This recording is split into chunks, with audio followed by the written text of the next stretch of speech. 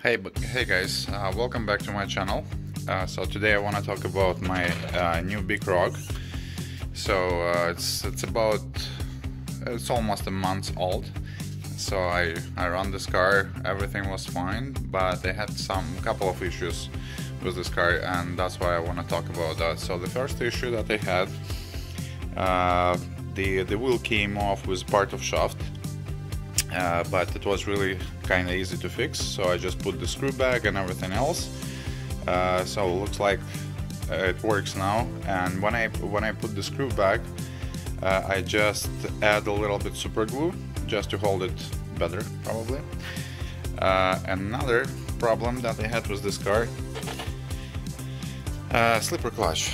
As you probably all know, that those cars, this one, the Big Rock and Granite, it has probably the same issue with the slipper clutch, or it's not the best quality, or the motor is really powerful and as you can see, it just grinded it and it's cracked this metal part right here.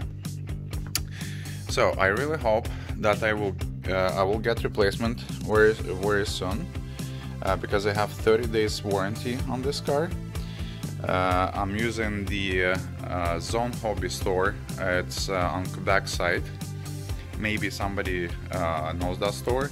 They usually giving the good service. They actually caring about their customers, and I was really happy to deal with them. This is my third car.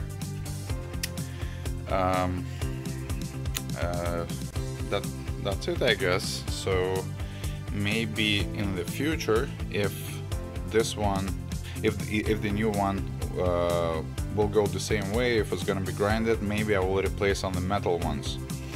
I know it's expensive, but probably it will work much better and even forever. For now, they asking the price for the metal slipper clutch, which is completely assembled. They asking $92 or something. It's Canadian dollars, which is not really cheap. So I'm not sure what I'm gonna do, but we'll see.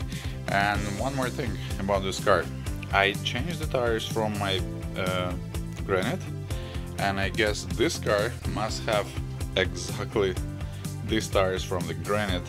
First of all, it's a little bit wider right now, and it looks even longer than was before. And I guess the handling is better on these tires than the tires from the Big Rock. And now this car, it's 1/10 scale, but the size of this car almost the same. It's not the same, but almost the same as my Kraton 6S. It's a huge car, so that's why I'm kind of happy. So I paid for $3.99 Canadian dollars plus tax, and I get pretty much the same size as my Kraton 6S. So anyways, guys, thank you for watching. Please subscribe.